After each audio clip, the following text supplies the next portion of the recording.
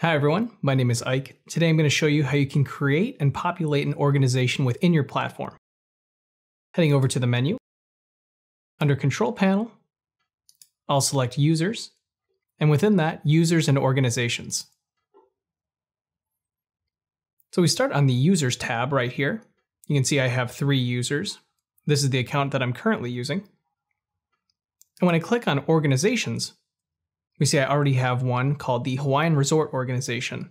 What's great about organizations is that we can create them in a way that reflects real-life hierarchical structures. So if I go over to my blue plus button, I can create another organization, or I have the option to create a new organization within this current one. For now, I'm just going to click into the Hawaiian Resort, and we'll see that I do have an organization already within this one called Guest Services. I will create a new organization. So I want to give the Hawaiian organization a sales organization within it. Save that. And go back.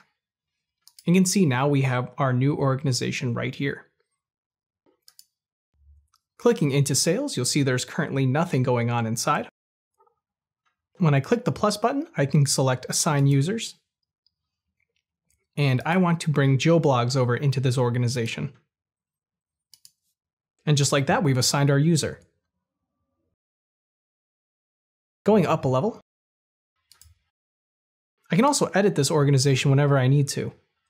I can also assign organization roles. So I want to make Joe Blogs this organization content reviewer. So I'll select that. I'll select Joe, and then click Update Associations. So there you have it, a way that we can quickly create organizations and bring users into them. Looking for more information on this topic or others?